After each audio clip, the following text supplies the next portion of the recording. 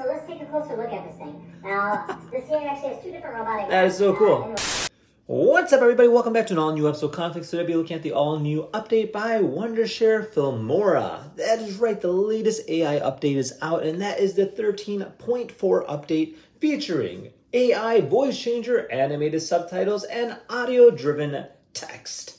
That is right, more AI goodies which we'll be showcasing today. Now, I personally use Wondershare Filmora for a lot of my editing just because the actual app itself is quite easy to use and the software is quite user-friendly, and it's a great way to do editing on the spot, on the fly, without having to do it on your phone or something more intense in terms of software goes. So let's just dive right into it. All right, so I have the new update here. So this here's 13.4.7. And to kind of give you a little demo, I went ahead and used one of my latest videos. This here is regarding Adam, a robot that I just reviewed. But what we're gonna do is highlight some of the newest AI updates. So the first thing I wanna show you is the audio off the back. So this is the audio. All right, so let's take a closer look at this thing.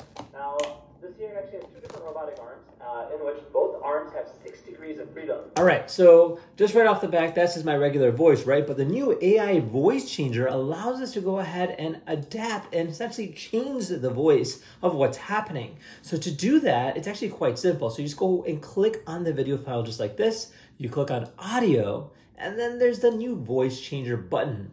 So you have some filters. So you have your phone, you have your old radio. All right, so let's take a closer look at this thing. Now, this here... And then you even have specific characters. So I could do like a minion.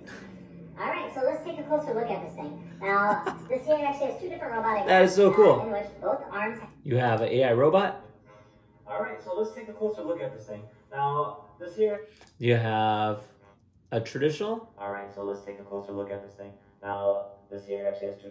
So that's kind of cool that you can go ahead and change it up a little bit if you want to, or you can, change it in terms of whatever you're filming. It's entirely up to you, and it's that simple as a matter of a click, and that is it. So really cool stuff. Now, the next thing that we're going to highlight is the all-new animated subtitles. So this is kind of interesting because obviously subtitles is a big deal at this exact moment. So every time somebody's looking at a video on their phone, they like to read what they're saying, essentially, because it's quite difficult, honestly. So the way that works is you click the particular video file just like this, and then you see this little button right over here. This here's our speech to text button. I'm going to click that, and I want to click on this new feature. It says add automatical active words. So I'm going to click on that, and I'm going to click on OK. Now, this is going to work its magic. It does transcoding, it uploads it, and it's essentially translating everything to kind of play it all out in terms of caption goes. But the new thing is the animated subtitles. So a lot of times just having plain subtitles does work. However, having animation to it is very important as it kind of emphasizes different things. If you want to go ahead and make a word pop out, things like that. All right, so there we go. We are done. So now we have our titles here. So you can see it is already technically animated, but I wanted to show you how it kind of works. You just click the particular title there, and you have your different templates here on the right. So I can pick and choose based on what I like, and there's a lot of variations. So if I click play here. Freedom. So in other words, it can move in different ways, more you can imagine. How cool is that? So you can pick and choose based on what your personal liking is, and it does emphasize certain words, making it a little bit more easier for the viewer to watch your videos. Now, the last thing we're going to be looking at is the audio-driven text. So this is also kind of interesting because what it does is it uses your audio that you're using or your title, and it'll kind of animate it based off of the audio itself. So let's just go ahead and try this out. So I'm going to go back to the beginning here, and I'm going to click on titles. Now, under titles, under title templates, we're already added. It's called audio-driven text, which you can see right here, and you can pick one based on your liking. So this one here is pop. So I'm going to put that and drag and drop.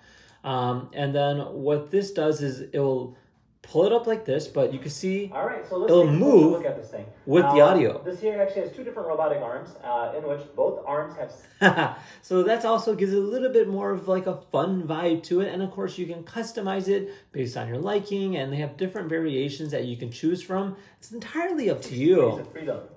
So that's actually really nice because one, it really gives you a unique way of showcasing your videos and unique way to kind of highlight your titles.